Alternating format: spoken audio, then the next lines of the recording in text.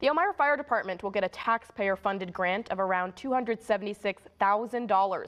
Our 18 News reporter Bruce Juneau was on hand when Elmira's congressman came to town to present the grant to city officials. The men and women of the City of Elmira Fire Department got a federal grant Monday of more than $276,000. It will go to buy new air packs.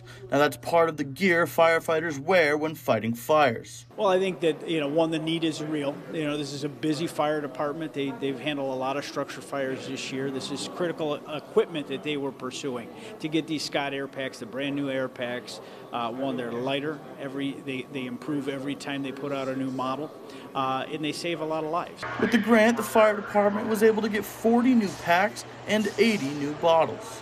The basic difference is there's more safety features built into them, as well as technology.